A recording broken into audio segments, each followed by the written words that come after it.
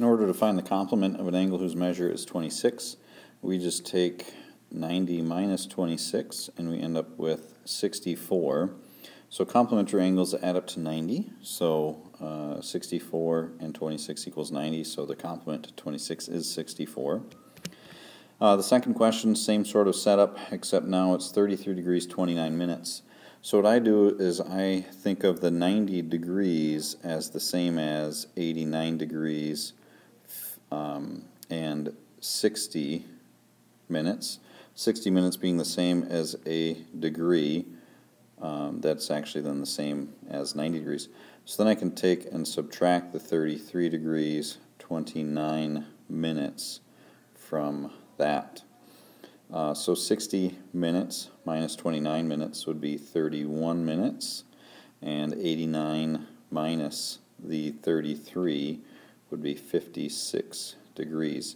And you should be able to check that 56 plus 33 is 89, and then the 31 and 29 makes 60 minutes, which is a whole nother degree. So it does add up to 90 degrees, that's the idea. For questions 3 and 4, we're finding supplements of angles. Supplementary angles are their sum is 180 degrees. So really for this first one, number 3, we just do 180 degrees minus 61 degrees, and we come up with 119 degrees. So the supplement to an angle whose measure is 61 degrees is 119 degrees. For number 4, we're also talking supplementary angles, but we have degrees, minutes, and seconds. So again, what I think of is my 180 degrees is 179 degrees, 59 minutes, and 60 seconds. So there, the 60 seconds makes a whole minute. Then we have 60 minutes, which 60 minutes makes another degree. So it's the same as 180 degrees. But now I have degrees, minutes, and seconds that I can subtract my degrees, minutes, and seconds from.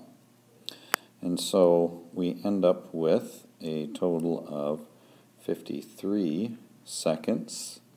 The 59 minus the 32 gives me 27 minutes. And then 179 minus the 37 gives me 142 degrees. For number 5, they just tell us the angles are supplementary. They give us the angle measures. The angle measures being 2x plus 1 and 3x plus 4. So since they are supplementary, then the 2x plus 1 plus the 3x plus 4 would equal 180 degrees. We have a total of 5x plus 5 that equals 180 degrees. So we subtract the 5, we get 5x equals 175. Divide by 5, we get x equals 35. And however, that is not the answer. We have to use the x equals 35 to plug that in to find the measure of those supplementary angles. When we plug that into the 2x plus 1, 2 times 35 is 70, and add the 1, we get 71 degrees for one of our answers. We do the same thing for the 3x plus 4, and when we do that, we get 3 times 35 being 105, add the 4, we get 109 degrees. It does make sense there that those would be the answers, because 71 and 109 are supplementary. Number 6 is the same idea, only complementary angles. So the 3x plus the 6x minus 27 would equal 90. So 9x minus 27 would equal 90. Add the 27 to the 90, and we get 9x equals 117. Divide that by 9, we get x equals 13.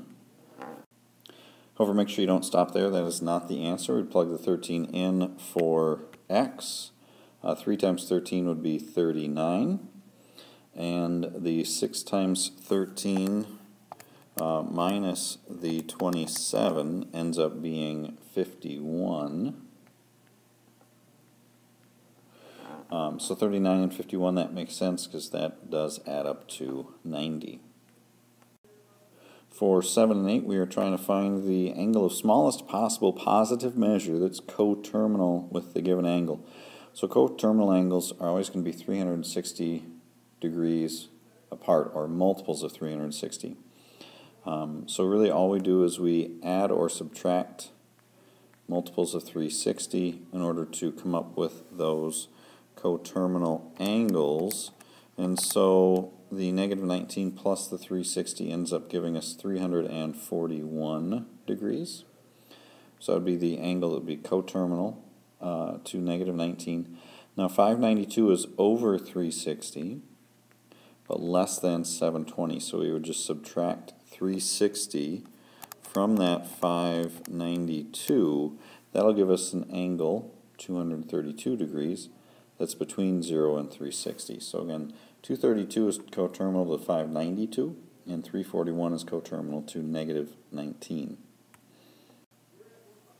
For number 9, we're converting 55 degrees, 7 minutes, 11 seconds to decimal degrees rounded to the nearest hundredth. So the way we start this is we divide the 11 by 60. That will convert those seconds to minutes. From there, we add the 7 minutes in. So now we have minutes. And what we do is we divide this by 60 as well, and that will convert that to degrees. So that ends up being approximately 0.119 degrees. And so then we add the 55 back in, and so we get the 55.12 degrees once we round that, because we're talking 0.119 is what we get when we divide this whole, or do this whole piece. So again, it's the 11 seconds divided by 60, converts it to minutes. Add the 7 to that, it's about 7.18, and then a 3 repeating. Divide that amount by 60, 0.1197 with a 2 repeating, and then add that to the 55. So when we round it to 2 decimal places, the nearest hundredth of a degree, we get 55.12 degrees for our amount there. Again, typically just do that in the calculator to come up with the answer.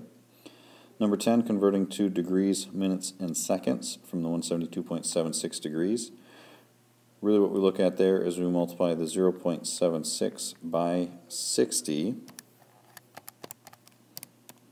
That gives us 45.6, so I know that it will be 172 degrees, 45 minutes. And then we multiply that 0.6 by 60, which gives us a 36, so that's 36 seconds. So again, we just take the 45, that becomes the minutes, the 0.6, then we multiply that by 60, that gives us 36, that becomes the seconds. You can do that on the calculator as well, but again, good to be able to do that by hand. For number 11, these angles are vertical angles, so we set the 3x plus 9 equal to the 4x minus 0, so really 3x plus 9 equals the 4x. Subtract the 3x from both sides, we get 9 equals x. However, we're not done there. They want us to find the measure of the marked angles.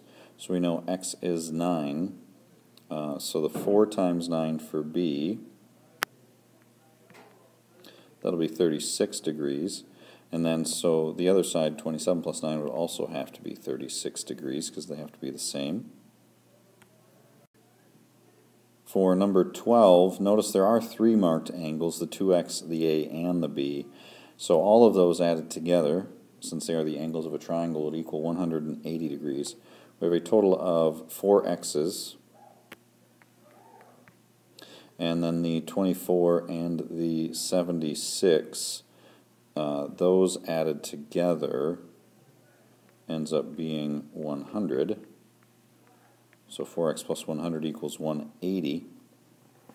We subtract the 100 from both sides, we get 4x equals 80. Divide by the 4, we get x equals 20. Again, x equals 20, not the answer. The answer would be the measure of the marked angles. So if x is 20, then 2 times x would be 40 degrees. A would be 20 plus 24, so 44 degrees. And B, being the 20 plus 76, would be 96 degrees. For problem 13, we do know that those angles A and B will be supplementary. Again, M and N are parallel because they're both horizontal lines.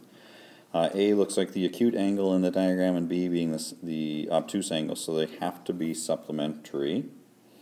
So what we can do with that is we can add A and B together, and they would total 180. Now if I add A and B, I'd get a total of 5x plus 120 equals the 180. So subtract the 120, I get 5x equals 60. And so I divide by 5, I get x equals 12. Again, don't stop at x equals 12. I need to use the 12 to find the angle measures.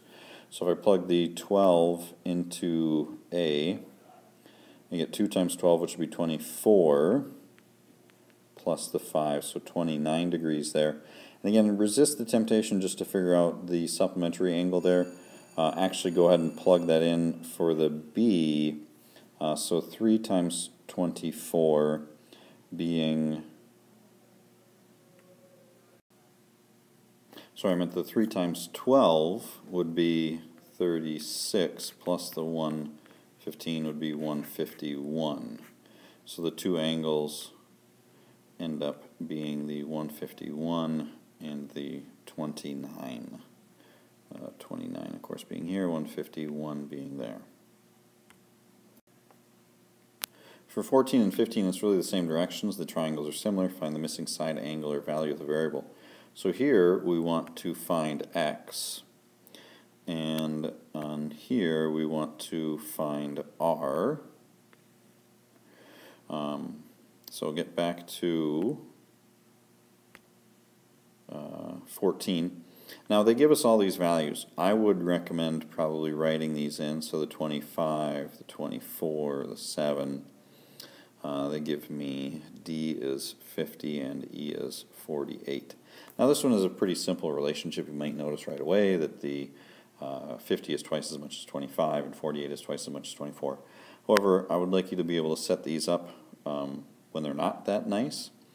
So I would recommend setting this up. Again, I have my way that I like to do that. I like to put what I'm trying to find on the top left. I like to put it over one of its own values. Now in this case, since I have the 50 and the 25, I could go 50 and 25. Since I have the 48 and the 24, I could use the 48, 24. So either way there, I think I'll go with the 50. Nice number ending in a 0. Now, so x over 50 would correspond to 7 over 25. Oops. So 7 over 25 there. You could do the whole cross multiply and divide bit. I would, though, just multiply both sides by 50.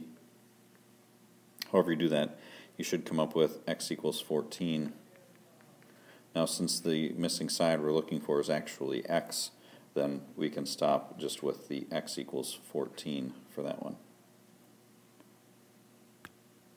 Now for 15, we want to find the measure of angle R. Again, they tell us that those triangles are similar. They do mention that the A is 19 centimeters and B is 117 degrees. Really, the 19 centimeters is information we don't need.